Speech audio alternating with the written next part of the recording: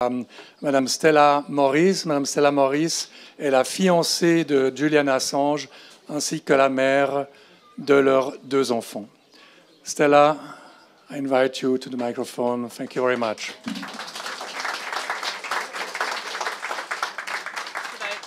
Should I move this?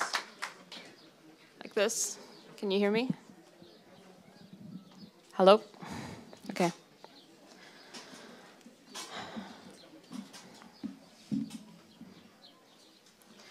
I'd like to thank everyone. Thank you, Pierre. Thank you, everyone, for being here, for making this possible in the city that embodies the values that Julian defended and the values that are being attacked with this prosecution and with his incarceration and persecution.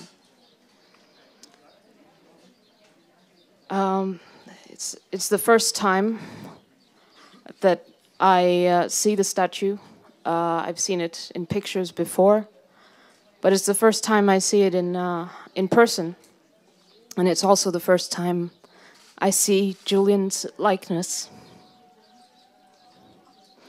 in 3 dimensions since the 6th of January.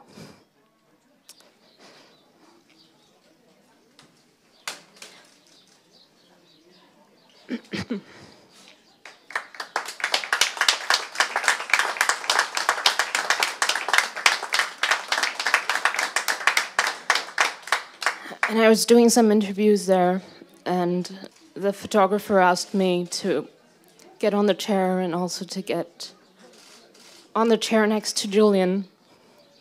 And so I climbed up quite precariously and kind of held on to Julian, and I couldn't avoid taking his hand.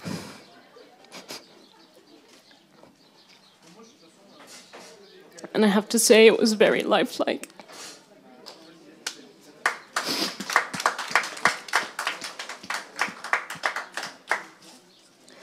Julian hasn't seen his kids since October, when the prison went into lockdown.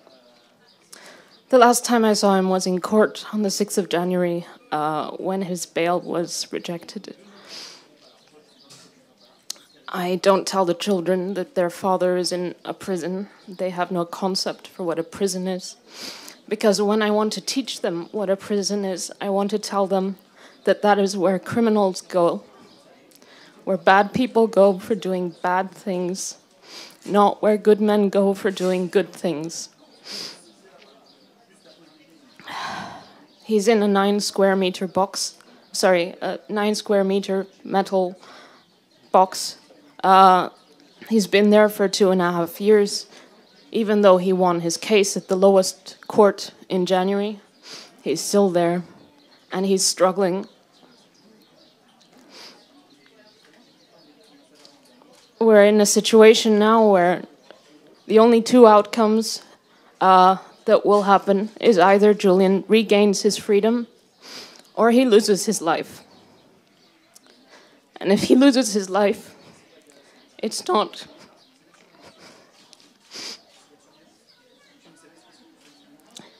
because he's suicidal, it's because they're killing him.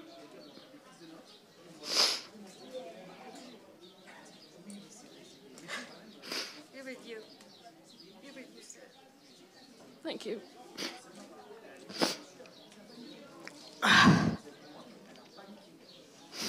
I'm here to remind you that Julian isn't a name, he's not a symbol. He's a man, he's a human being, and he's suffering. He has children, he has a family. They're hiding him from view, they're silencing him, but he's alive. And it is a criminal aberration that he is in a prison cell.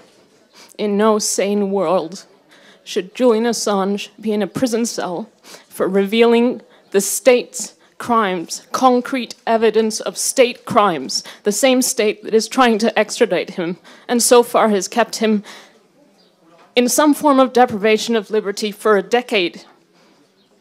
I spoke to Julian the other day. We can speak, at least. And I was in the supermarket and I was doing a checkout in this automatic checkout. And he asked me, what is that? Because he hadn't seen the automatic checkout. He hasn't been to a supermarket for 10 years. And it's just an increasing dehumanization, putting him in ever worse conditions. And how much can a human being take? So I'm so grateful to the people of Geneva, to the press, to the city, for calling for his freedom. Biden is coming to this city in a few days' time, and everyone should tell him to stop this lunacy. It is an aberration that Julian is not a free man. In no sane world can this be normalized.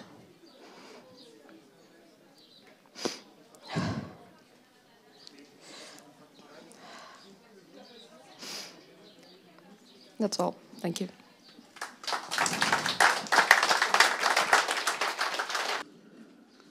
Sorry, just to say that this is a political case. The outcome is determined by the political climate that surrounds it, and legally the case that has been taken extraterritorially against Julian. He's not a U.S. citizen. He wasn't in the United States, so it's applying its laws, its Espionage Act, its criminal laws extraterritorially into the European space. And I hope that this call by the city of Geneva, by the people, by the press, and by politicians will also inspire other cities, and that together other cities can also join forces with what's done today.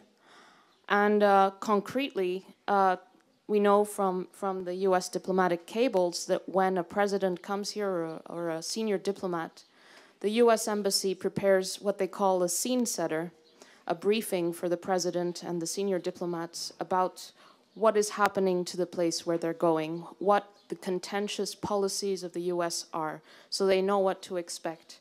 So I'm certain that the scene setter for Biden in 10 days' time will mention this, and that is really important.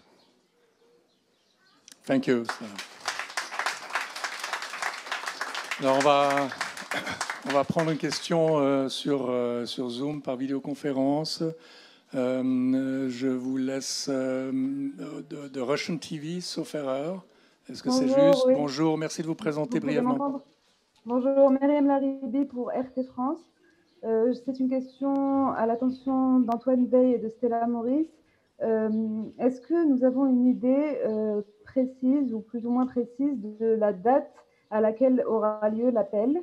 Et la deuxième question, c'est par rapport au jugement rendu par la juge Vanessa Baraitser, qui n'arrangeait pas les affaires de la liberté de la presse, clairement, mais au niveau personnel pour Julian Assange, le fait qu'elle ait parlé, qu'elle ait donné comme raison du refus de non-extradition son état de santé, est-ce que vous pensez que c'est un bon signe pour l'appel?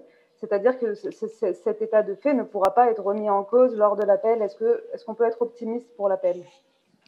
Merci. C'était un peu difficile à comprendre, mais votre première question, c'était quand est-ce que, si j'ai bien compris, quand est-ce que la décision devrait intervenir sur l'appel qui est actuellement en cours et qui a été interjeté par les Américains suite à la première décision.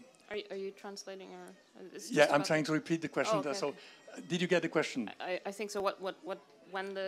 What's happening basically legally? Yeah, what's happening? When will there a decision being taken? First question. And is the fact that the first decision of the British court was based on a health question and not on the legal question of the rights of Julian Assange? Is that what impact can this have on the second decision coming? The High Court has to yet grant permission for the US to be able to appeal. So we're actually in a kind of a waiting position. And there's no set deadline for the High Court to decide. But in any case, the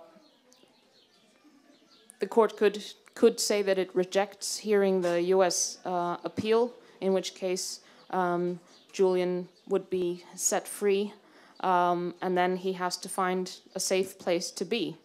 And if that's not the case, and this goes to appeal, then we're talking about more hearings, probably in the autumn or even in the new year, and Julian remaining in prison. And the longer he's in prison, the higher the likelihood that he loses his life. So regardless of the outcome of the High Court's decision at this stage, it is urgent and imperative that there is a mobilization, that everyone do whatever they can within their network, within their position, within their power, to try to get Julian to safety as soon as possible. Thank you very much.